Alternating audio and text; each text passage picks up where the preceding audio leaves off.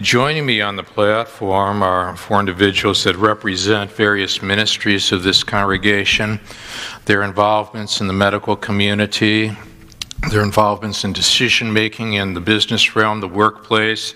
And I think that what you're going to find is that the congregation is being equipped by leadership from all various angles to be able to address this thing as effectively, God-honoring as possible. What I want to be able to do is to have you draw out for yourselves the insert that's found in our bulletins this morning. It's the result of 1 to 2 months of research condensed to a single page, and that summarizes what we are doing, what we're attempting to do, our purposes, our objectives, and a broad-based strategy that's unfolding for us to be able to consider so that we as a congregation are proactive, not reactive. It's very important to me personally that the church is the cutting-edge agent in the world, and that we are the ones setting the pace. We're the ones thinking things through and explaining to the rest of humanity how to go about doing it. So you start with God. And the opening sentence is that our sovereign God is all-wise and imparts wisdom to us as we seek Him and as we seek Him in prayer. What we have to understand is that the coronavirus is fluid. This is dynamic. It's not static. What is said in the second period might be said differently in the third period. That's how dynamic it is. This is not by addition. This is multiplication. It's exponential.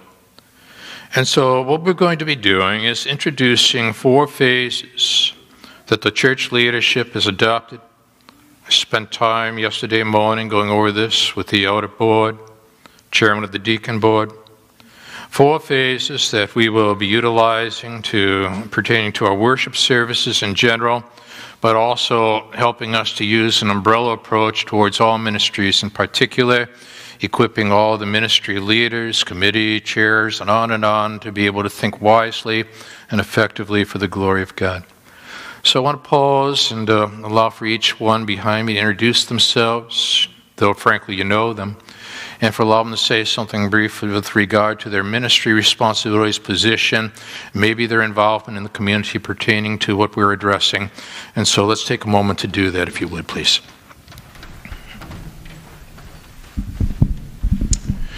Good morning. My name is Dean Becker, and I currently serve here at the church as the deacon board chairman. Outside of work, I work in healthcare management for Ascension Medical Group.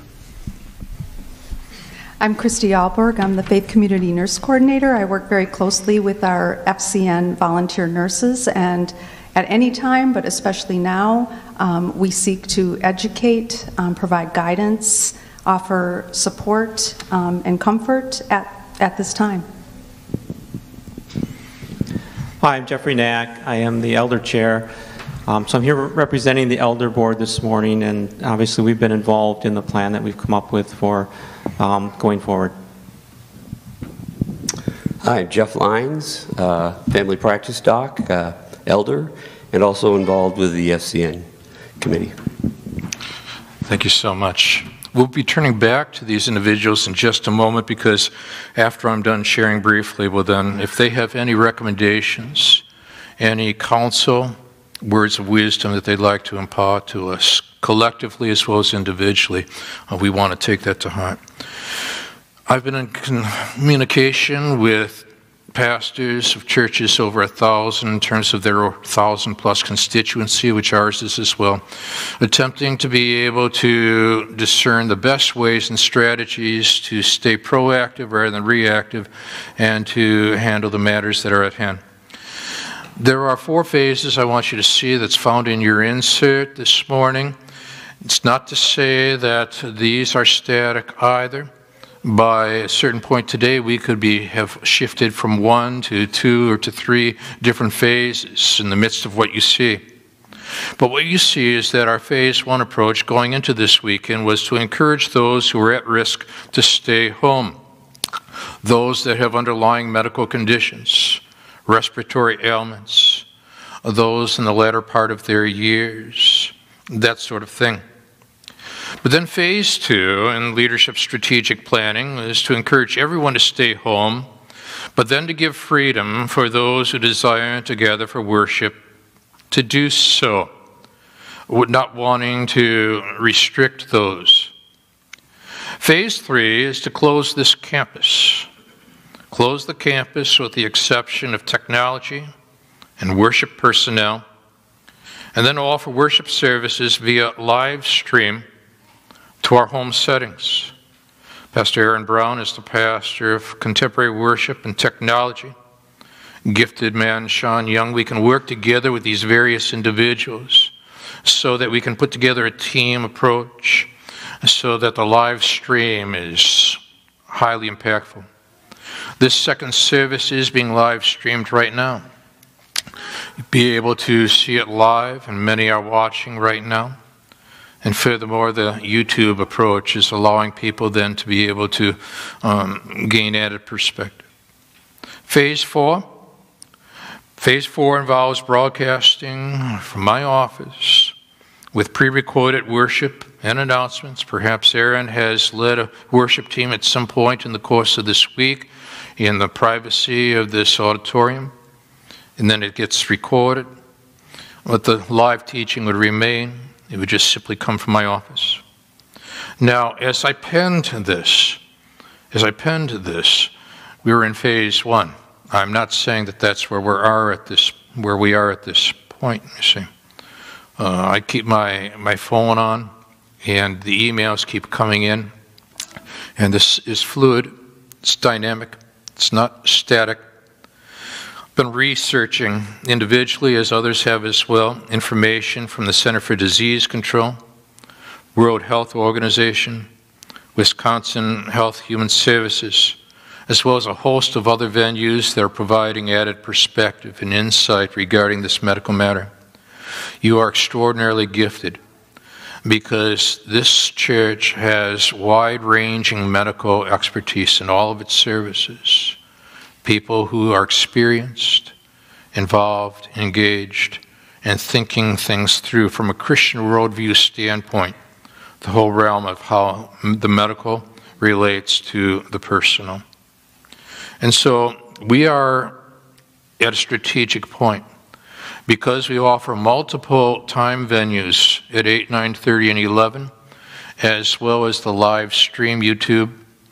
Gives us then the opportunity to connect with the audience in a way in which we're able to disperse people so that we are not dealing with what I will call population densities, where it's more likely for somebody to carry this and to communicate this virus from one individual to another. And there's value in multiple venues.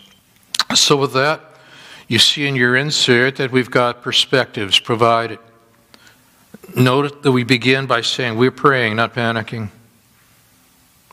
Those that love Jesus Christ as Lord and Savior, they know who's sovereign. They know who's in control. And that's the one whom we worship, you see. We're treating this situation, as I've stated earlier, as dynamic, not static. We're going to be adjusting our strategies as needed and communicating accordingly. We're not going to be wedded to one method. We will adjust our methods as we go to meet the needs of the people. We are offering online worship services. Great opportunity for your neighbor to be told how they can likewise tune in and gain biblical teachings from online presentations. This is a new and powerful way for the gospel to go forward. We're going to utilize technology for God's glory through this whole process.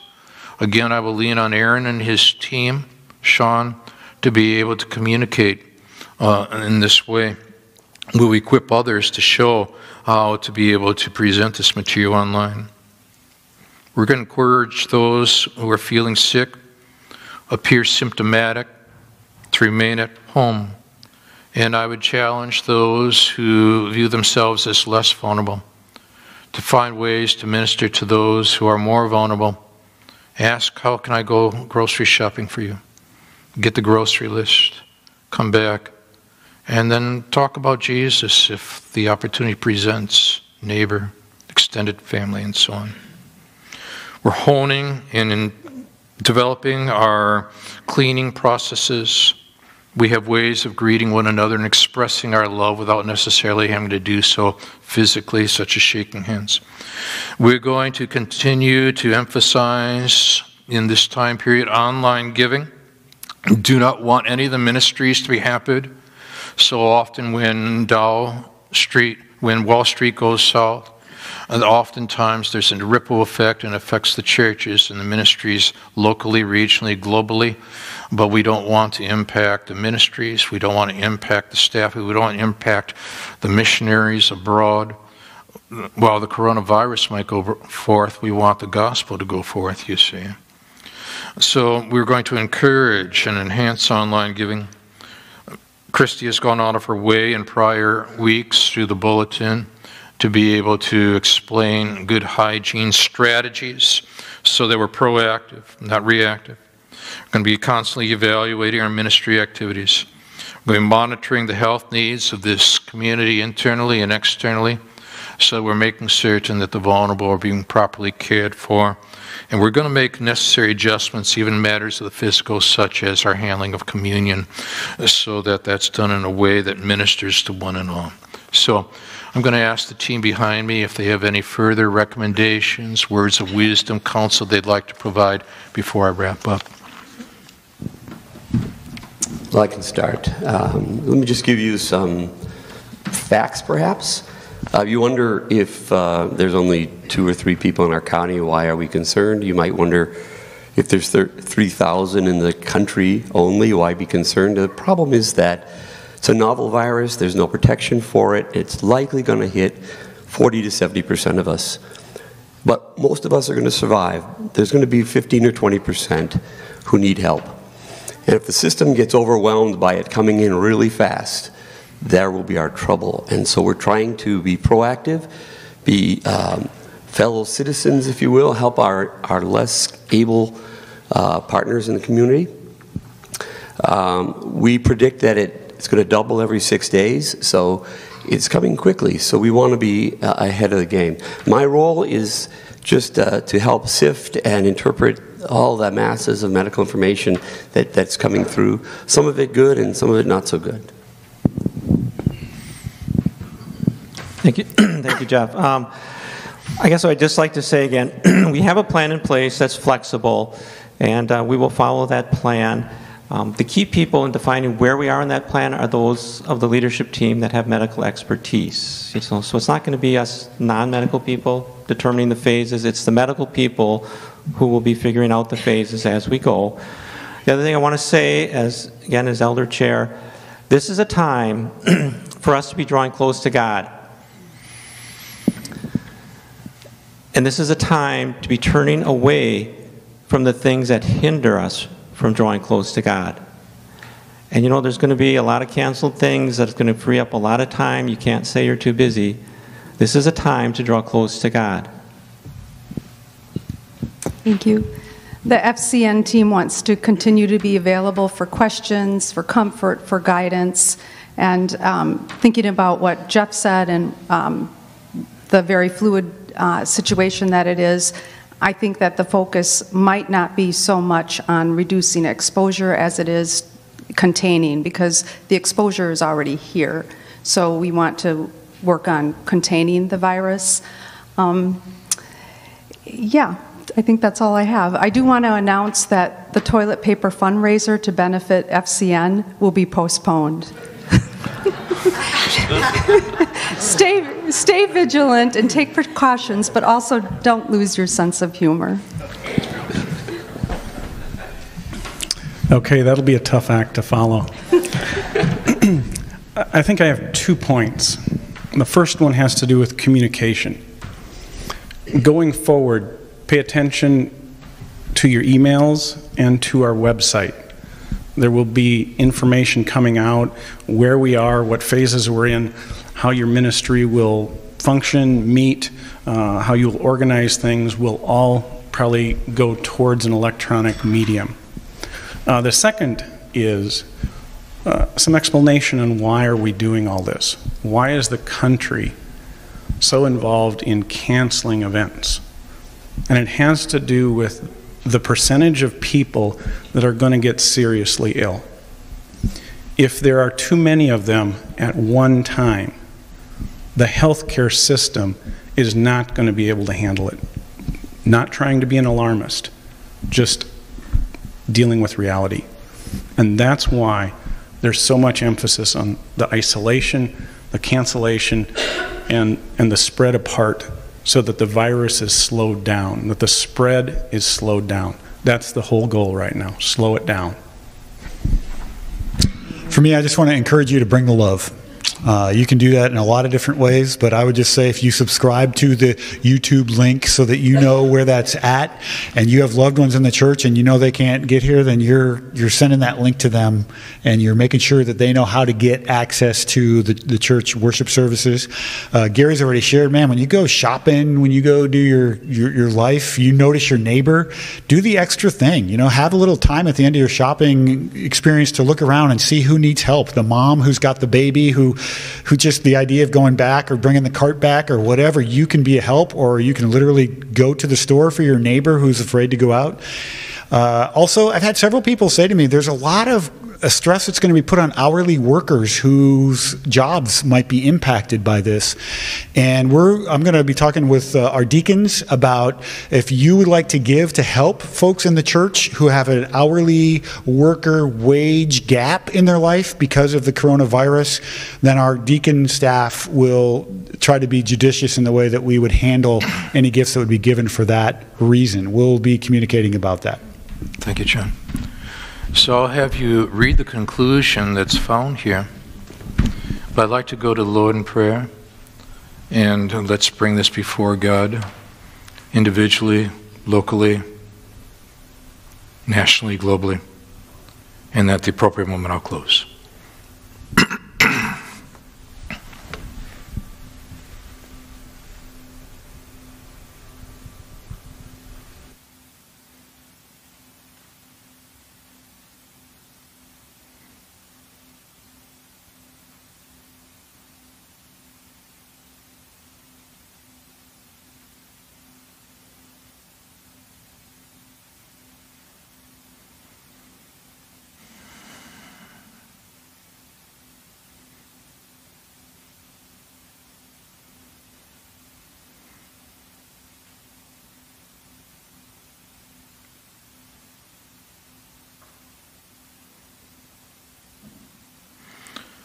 So now, Father, grant us wisdom. Wisdom to the executive, legislative, judicial branches. Wisdom to the governors. Wisdom, Father, to mayors. Decisions that are being made across the nation. Fluid virus, a fluid nation where people travel from point A to point B, taking possibly the virus with them. So, Father, what we need to do is to be extraordinarily wise. We're praying that we are able to be proactive in approach, give wisdom to others, minister points of need, bring glory to your name. Thank you that the passage of Scripture today pertains to what we are covering in this announcement. We're asking that we can glean from your word and apply truth to life in timely ways.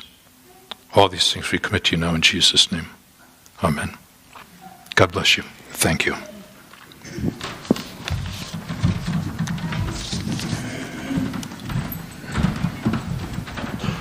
As we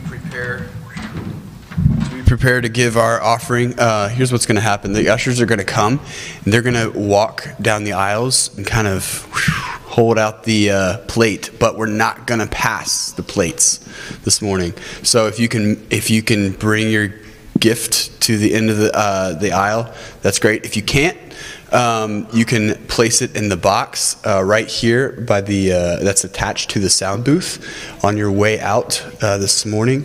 You can place your gift right there. All right, so let's let's prepare to give our tithes and our offerings, going to the Lord again in prayer.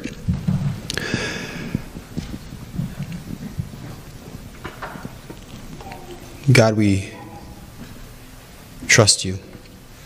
God, and we pray now for protection, for peace. Lord, that we would use this opportunity to love our neighbor. And God, help us to trust you, Lord, and to continue to build one another up, Lord. And so we pray for the Mudinis, God, and we think of them, Lord. Protect them. Equip them, Lord, as Abraham trains other pastors, God.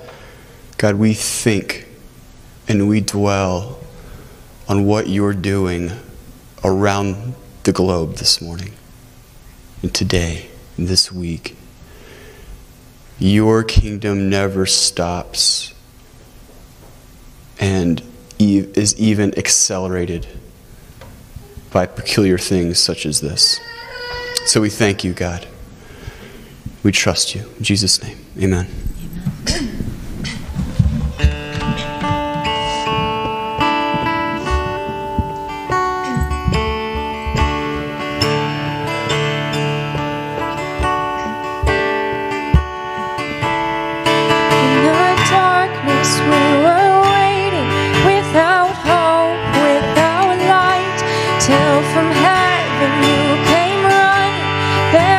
Mercy in your eyes to fulfill the law and prophet.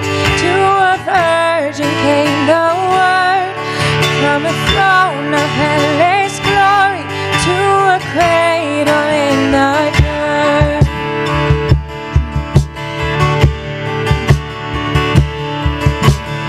Praise the Father, praise the Son, praise the Spirit, three in one. God of glory, majesty, praise forever to the King of Kings.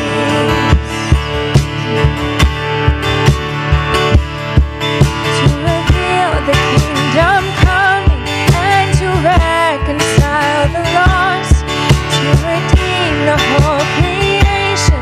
You did not despise the cross, for even in your suffering you saw to the other side, knowing this was our salvation. Jesus, for our sake you died.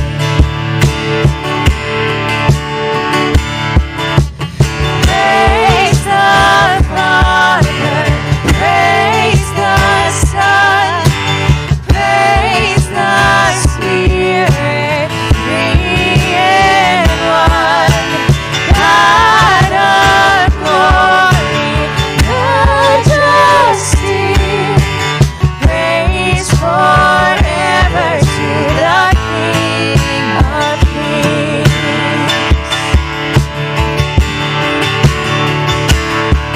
And the morning that you rose, all of heaven held its breath, till that stone was moved for good, for the Lamb had conquered death. And the dead rose from their tombs, and the angels stood in awe, for the souls of all who'd come to the Father are restored. And the church of Christ was born, then the Spirit lit the flame. Now this gospel truth of God shall not kneel, shall not faint. By his blood and in his name, in his freedom I am free. For the love of Jesus Christ, who has resurrected me.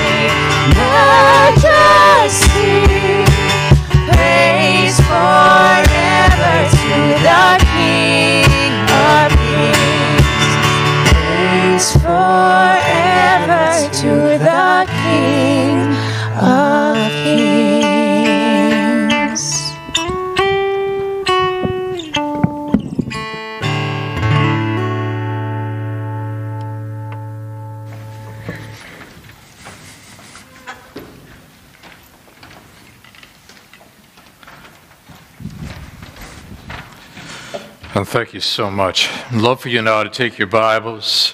We're turning in our Bibles to Acts chapter 9, verse 32 through 35. Those that are viewing us through live stream, welcome as well now. And love for you likewise to take your Bible and turn there. As we're going to continue in our series in the book of Acts, and we're today in chapter 9, beginning in verse 32. And while we're going to cover down through verse 43 in these moments that God gives us, we're going to read verse 32 down through verse 35. And here now what you find are these words. Now, as Peter went here and there, among them all, he came down also to the saints who lived at Lydda. And there he found a man named Aeneas, bedridden for 8 years, who was paralyzed. And Peter said to him, Aeneas, Jesus Christ heals you. Rise and make your bed. And immediately he rose. And all the residents of Lydda and Sharon saw him. And mark this now, they turned to the Lord. So we're going to be looking at these verses and more, and we're going to be exploring how Peter was used by God to minister in what I will call heightened health concerns for the glory of God. Let's look to the Lord in prayer. And so, Father, now what we're asking is you give us extraordinary wisdom this morning. It's not an accident, it's an appointment with these verses that they would deal with health-related matters. There are biblical principles now that unfold in front of our very eyes that need to be understood and applied to the situations and contexts we find ourselves in. So, Father, these moments to come, we pray now that you would warm these hearts, that you would engage these minds, that you would shape these wills. So again now, Father, we've come here to see Jesus, him only. And praying these things again now, in Jesus' name. Amen. And traveling these past days from Arizona to O'Hare Airport in Chicago and then upwards into Wisconsin, you could sense that the mood was shifting in the airports.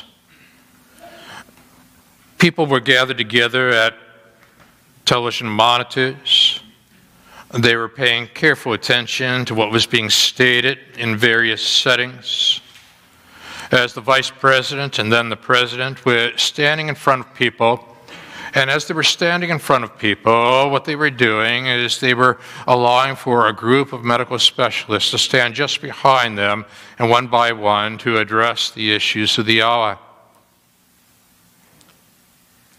Normally, in these airports, you'll notice that there is this heightened sense of busyness and there's a loudness to these settings. But what stood out to me was that there was a subdued spirit, and there were large gatherings of people that were hovering around monitors, screens, trying to absorb everything that was being communicated regarding the coronavirus and what was unfolding not only regionally but nationally and frankly globally. And as I watched, I sensed that among the people in the various airports, there's what you and I might describe as heightened health concerns for themselves, for loved ones, where they became increasingly conscious of their surroundings, of who to touch, what to touch, how close to get to another individual, and so on and so forth. Which was fascinating because we're dealing with a passage this morning that I think addresses these issues and allows us to develop principles for living, timeless truths for changing times. So what I want to do with you this morning is to look now at these verses. I want to apply them in a very relevant way to what we're facing not only in these services, but also to our growing online audience, and allow for God's Word to speak to where we're at this morning. And what I want to do is to draw out three significant usages that I find in these verses, and the way in which God uses either settings, circumstances, people, so on, to be able to be highly impactful as He develops His master plan for this world. And the first comes out of verse 32, down through verse 35, that in the midst here, in today, 2020, of heightened health concerns, I want to begin by noting how God uses what we'll describe as overlooked settings to advance His purposes. Now you begin in verse 32 with me, don't you? And in verse 32, Peter has had the opportunity to see how the gospel has been going forward. It's been going forward because of persecution. The greater the heat, the greater the expansion. And so the gospel is going out because of the severity of the situation. God will oftentimes use what I will call the severity of situations for the gospel to spread. But as that takes place simultaneously, we find that there is this brave man named Philip who has made his way out of the epicenter of what's happening, Jerusalem, towards the shoreline of Israel and then northward towards Caesarea, sharing the good news of Jesus Christ, sometimes one-on-one with an Ethiopian eunuch and so forth, small settings as well. And now Peter is tracking the movements of Philip, and he is consolidating the efforts of Philip while offering further advancement of the gospel simultaneously. That's the background to the went here and there among them all. And he came down, you and I are told, also to the saints who live in Lydda. And you say, Gad, never been there? What's it like? Where is it? Well, look what appears on the screen at this point. Now, what you will see is that it's a 30-mile trek from Jerusalem to Lydda. Don't have modern transportation in that time period. And so Peter is putting in the necessary effort to make absolutely certain the gospel is going forth. In the midst of challenging times, you and I have got to make certain that we are putting in the necessary effort for the gospel to go forth.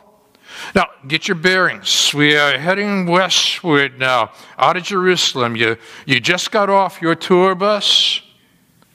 You're walking the streets with me in Lydda. What do you see? Look what comes next. It looks so incredibly ordinary, which is a way to describe Lydda. Nothing truly stands out. It's not Jerusalem. It's an ordinary setting. But what we find when you and I are examining the scriptures is that God uses ordinary settings to produce extraordinary effects.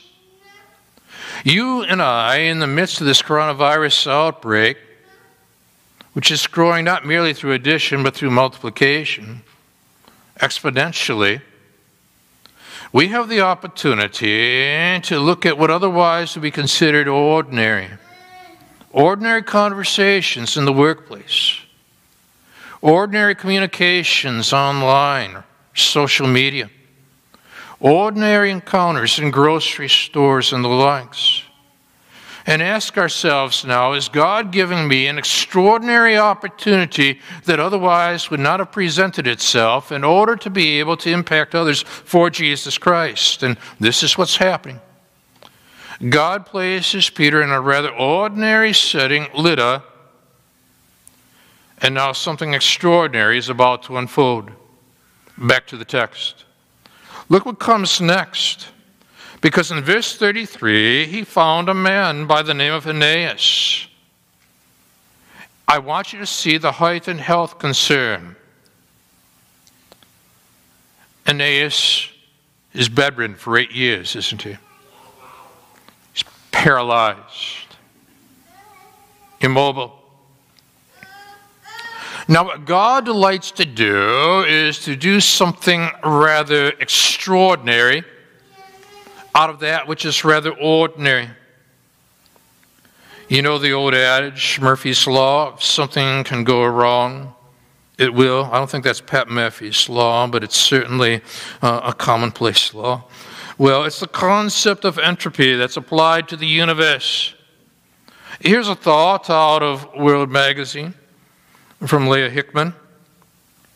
As she's pondering an opening scene of Christopher Nolan's sci-fi thriller Interstellar, Matthew McConaughey's science-minded character reassures his daughter, Murphy, that she is not named after something bad. Quote, Murphy's Law doesn't mean something bad will happen, unquote, he says, but, quote, what it means is that what can happen will happen, and that just sounds fine to all of us. The article ends, interestingly enough, with these words. As Murphy's Law plays out around the globe, not everything that happened will be fine with everyone, but Christians know that entropy is not the end of the story. Since Christ reversed it, he rose from the dead. Now, Peter is face to face with what others might view as an unchangeable situation in an unremarkable setting. And you might find yourself in situations where you're looking at what seems to be an unchangeable situation in an unremarkable setting. But don't take anything for granted, because out of the ordinary, the sovereign God can produce the extraordinary. In Peter's situation, now he assesses the situation. You're up to verse 34, aren't you? And as you make your way to verse 34, you find Peter saying to Aeneas, Jesus Christ heals you. Notice where he began. He is so extraordinarily Christ-conscious, this man who at one point had been timid prior to Christ's resurrection. But now with the boldness and having life experience, where in Acts chapter 3, verse 6, he had seen one who was a paralytic being raised to walk, that the God of the universe, who has the capacity to raise the second member of the Trinity from the dead, therefore in Peter's mind had the capacity to raise the paralytic to walk. In the very same vein now, emboldened with that added sense of faith and confidence, Peter looks at Aeneas. Jesus Christ heals you. Rise, the apostle said. He's going to give him some mundane task. Make your bed. Immediately, the physician, Luke tells us, he rose. What's the ripple effect? When Christians are allowing themselves to be placed in ordinary situations for the sovereign God to produce extraordinary effects, look at what the residents of Lydda and Sharon revealed. They saw him. They turned to the Lord. Now, you're riding with me in my Wrangler. Of course, when you're riding with me in my Wrangler and another Wrangler comes from the opposite way, you know what you do? You raise a couple fingers like that, because it's the Wrangler wave, isn't it, you see? And they wave back. You don't do this. It's just not cool. Just a couple of fingers will do, okay? Now, unfortunately, and you know the type, they're right in front of you and me as we're heading down the road. There's this fellow in front of us, and he's going as slow as molasses, and he keeps braking and braking and braking, and I know it's getting to you. He's got his turn signal on, but it's been on for eternity, and you keep wondering, when is he going to turn? Well, finally, he brakes, pauses, and then turns left. Good. He's gone. We pick up speed. There's a guy in front of us, and he has picked up speed, and he is moving.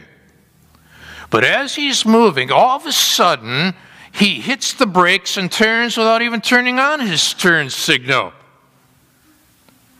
Now, what does slow as molasses man and the guy who doesn't give you advance notice have in common? They both turned. One turned gradually. The other turned suddenly. Both turned.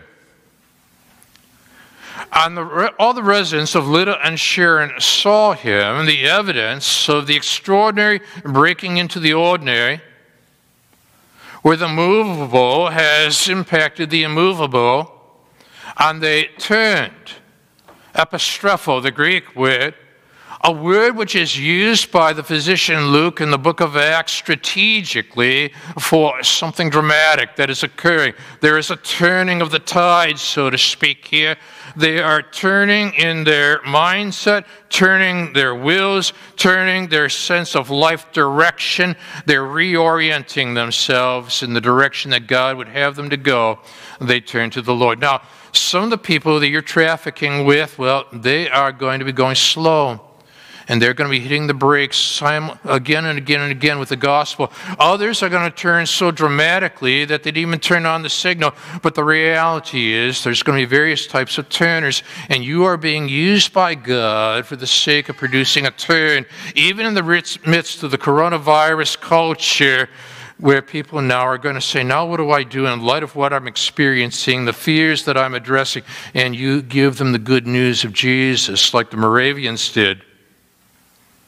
They went to Greenland, unable to have any impact the first year upon that setting. But then an epidemic of smallpox seized the landscape.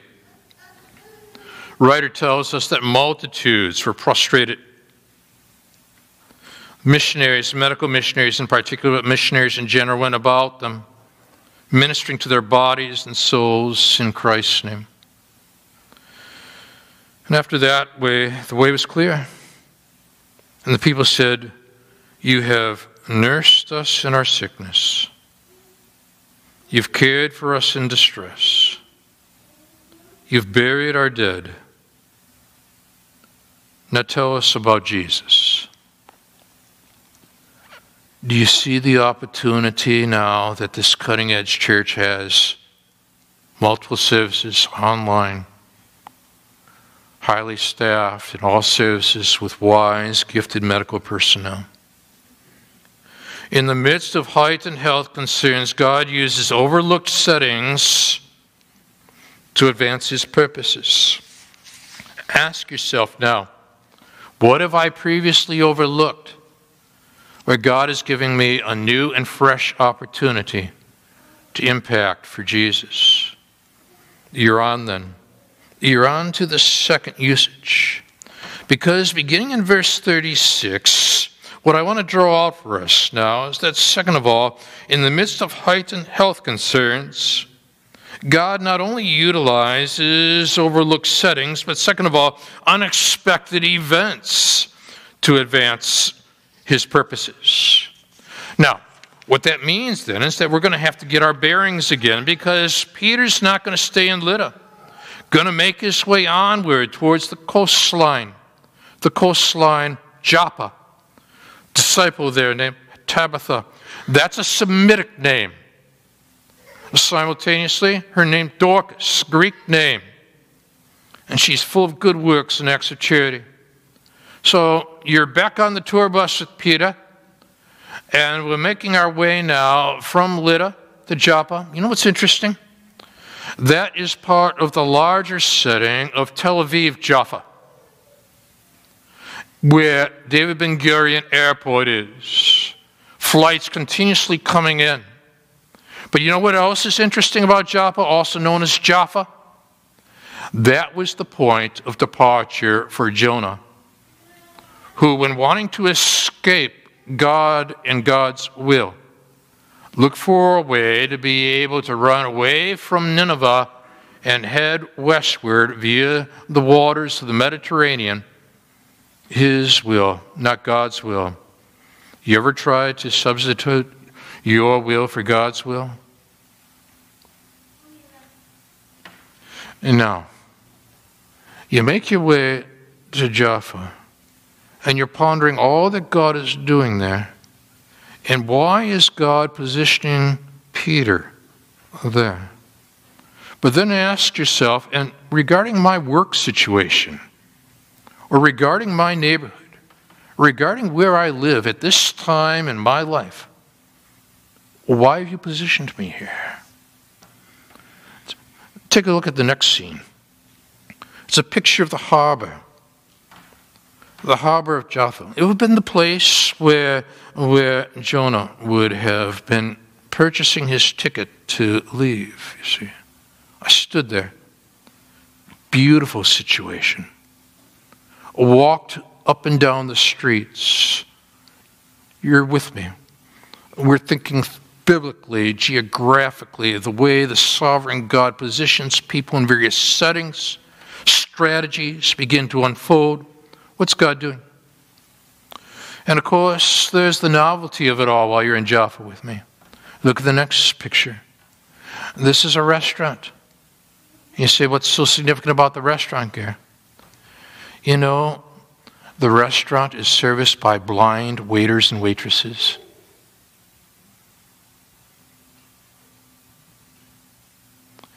In fact, you're serviced in the dark.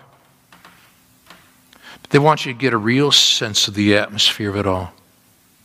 Blind waiters, blind waitresses taking your order. Everybody's in the dark. What's on the menu? My hunch is seafood.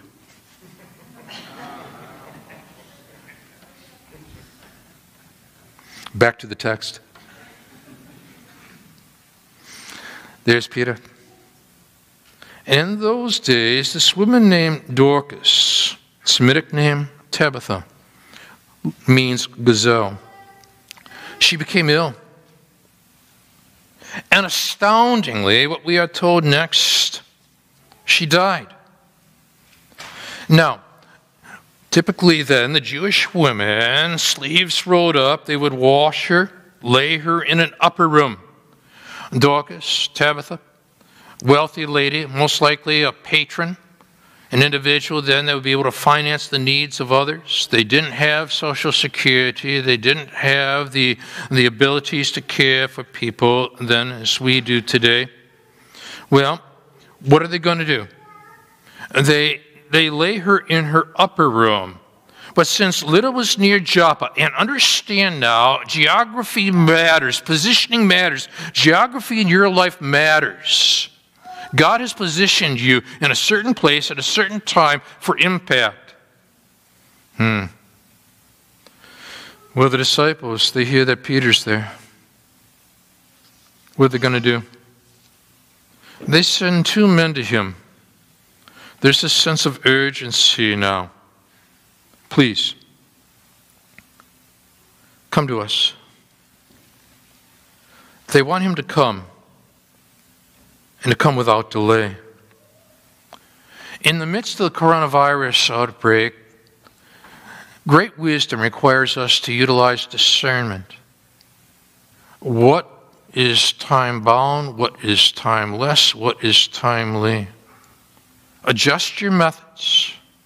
Be flexible with your methods.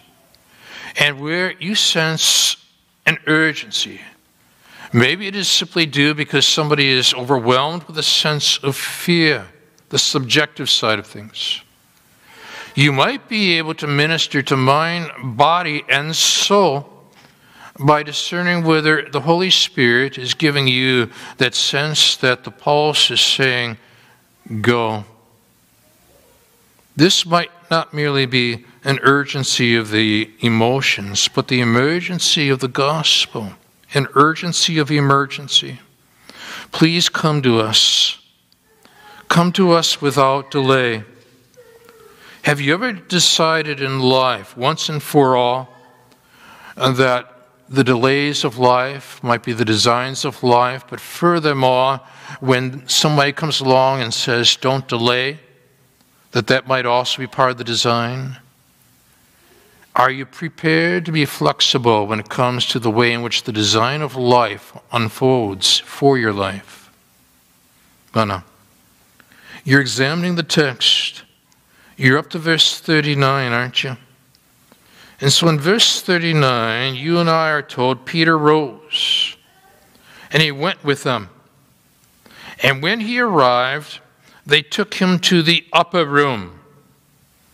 And when he gets to that upper room, here are the widows. And this is extraordinarily typical of the Middle East, as I've observed. The widows stood beside him. There's higher levels of intense expression of sorrow. So they're weeping. And to give evidence of the impact that this woman, who's obviously a Proverbs 31 woman, has had upon their lives, they're showing Peter tunics and other garments that Dorcas made while she was with them. Dorcas.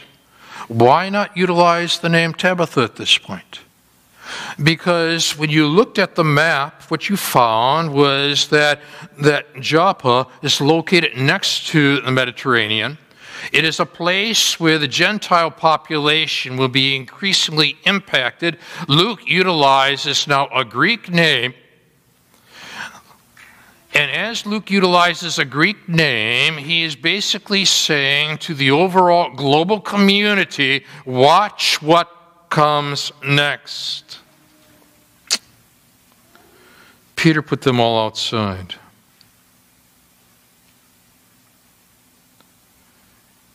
He's got a model.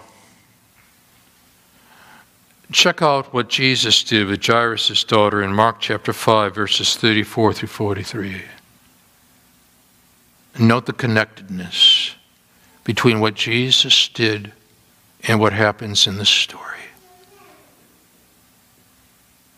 Peter's following his master's strategy. Do you? And so now Peter, in this particular situation, put them all outside.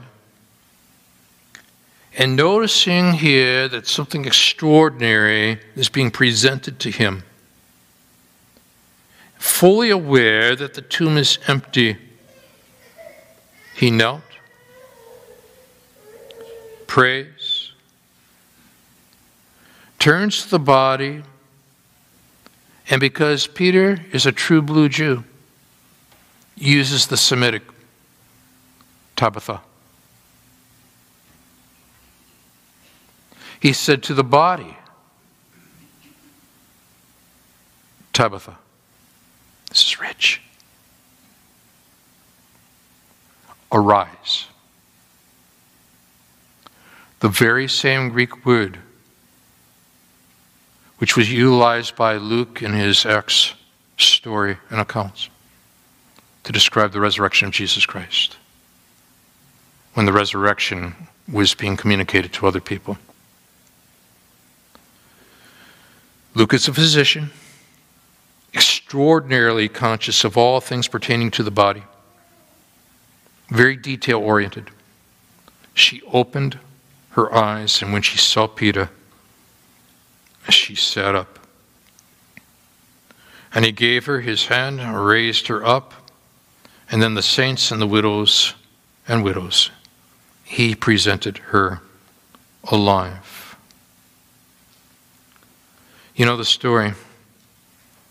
Every year, thousands of people, they climb the mountain in the Italian Alps. They pass the stations of the cross. They stand at that outdoor crucifix. Those that have been in the Alps, you know what I'm talking about. When tourists, the tourists know it's a little trail that goes beyond the cross. The tourist fights through the rough thicket. To the surprise, you come across another shrine. A shrine that symbolizes the empty tomb. but it seems to be neglected. Brush has grown up around it. Seems as though almost everybody goes as far as the cross and then they stop. But the believer understands that you're going to have to go through the thicket. You got to get to the empty tomb.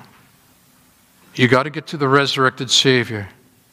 And in a culture such as ours that treats the medical and medical technology of this day and age as such, that we want glorified bodies in the here and now, prior to death, rather than waiting for that subsequent day, subsequent to death.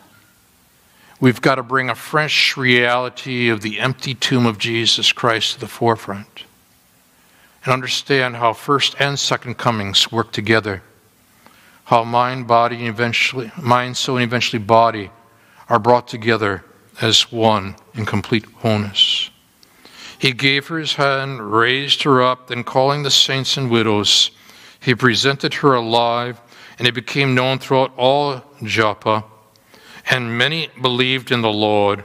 And if you would please draw a line from verse 35 on up to verse 42, where in 35 they turned to the Lord, and now in verse 42 many believed in the Lord. And what has happened is that the extraordinary God has moved into ordinary situations. Don't overlook those settings. Overlook settings to advance his purposes, unexpected events to advance his purposes, because God uses these things. And now finally, I want you to notice thirdly with me, the unlikely people to advance his purposes. He stayed in Joppa. He stayed in Joppa for many days. He stayed in Joppa for many days. With whom? One Simon, a tanner. And you say, yeah, but what's the big deal? Well, you see, Jews typically social distanced themselves from tanners. Tanners dealt with dead bodies. Tanners dealt with the skin of the body of an animal. And tanners would take the skin and then work it so that people would have their leather purses and shoes and on, you see. But here's Peter now. And what God has done is that God has taken this man, this true blue Jew, taken him through overlooked settings, given him the experience of unexpected events, and now the courage and the fortitude and the will to hang with an unlikely person to advance his purposes, because it will be in Simon the tanner's house, where now, as we're going to see in subsequent weeks, God will reveal to Peter what was once unclean is clean, as he hangs out with someone that the Jews considered to be unclean. Part of the advancement of the gospel beyond Jerusalem, Judea, and Samaria into the uttermost parts. And you say, yeah, that took place at Simon the Tanner's? Yeah, as a matter of fact, look at what comes next. There's his house. And you and I, we have gotten off the bus. We've got our GPS. We're walking the streets. And I say, hey, check it out. There's Simon the Tanner's house. It's being set apart historically. At the same time, we're able to look at this contemporaneously and say, God is still at work. And he's taking the gospel of Jesus Christ into the uttermost parts of the world, even through coronavirus. So I'm on this plane from Phoenix, Arizona to O'Hare in Chicago, and then upwards, of course, to Wisconsin. I'm sitting next to a fellow. Sits down next to me. He's extraordinarily animated, highly expressive, and he says, where are you from? And I said, I'm Wisconsin. And I said, where are you from? And he said, Wheaton, Illinois. And he asked, you ever heard of it? And I said, I went to school there, Wheaton, Illinois. And his buddy, who happens to be his cousin, sitting across the aisle, and he said, he went to that Christian school. His buddy looks at me, and I'm looking at him because we had previously been talking about baseball. And his cousin evidently played baseball for Elmhurst, and I played baseball for Wheaton. And his cousin looks at me, and I look at him. We probably competed against one another. He glares at me, so I just do what's Christian. I glared right back, you see. Yeah. And we continued the conversation. He wants to know a little bit about my life. And he was drinking and drinking and drinking, and he was reaching that point of no return. But before he did, he looked at me and he asked, "Why are you so calm?"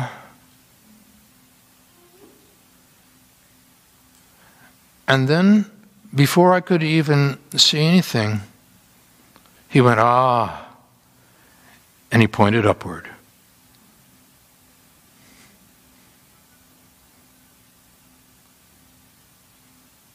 Unlikely people,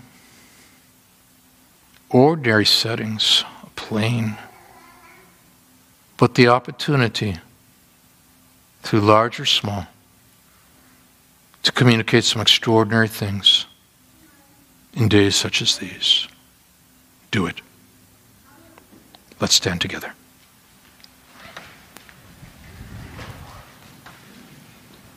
So, Father, for our congregation, live stream, for the congregation here in this second period, Lord, we're asking that you would speak to hearts. There are opportunities that are so readily overlooked. Help us to take another hard look. There's overlooked settings. There's unexpected events.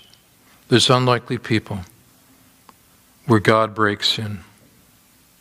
You broke into that tomb, vacant. Peter had to look long and hard and adjust his sense of reality, that you are sovereign and you are in control. Bring peace to each mind and heart now. You are sovereign. You are in control. May we take all the opportunities available to us and get people to start pointing upward towards Jesus. We pray this in Jesus' name. Amen. God bless you.